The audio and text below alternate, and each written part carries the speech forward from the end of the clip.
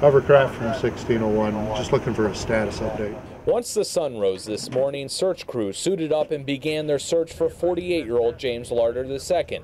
The Eaton Rapids man was reported missing around 3 a.m. And due to the size of the lake, it took several hours before crews came upon Larder's helmet and gloves near broken ice. Unfortunately, the individual wasn't familiar with the area he was in.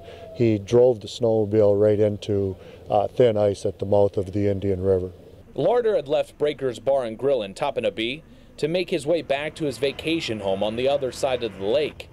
Right before he left, he checked in with his family and then began his snowmobile ride back to his home. He did have contact with his family members and told them when he was coming, when he was going, and then when he did not call the family members back, getting back to his place of residence, they called us. The ice on Mullett Lake is around 20 inches thick, but the area at the mouth of the river is only an inch. This is the second snowmobile accident this winter in Sheboygan County.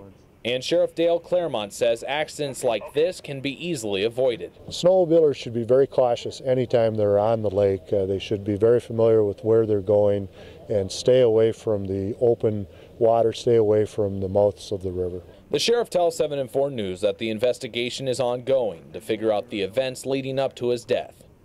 On Mullett Lake in Sheboygan, Nathan Edwards, 7 and 4 News.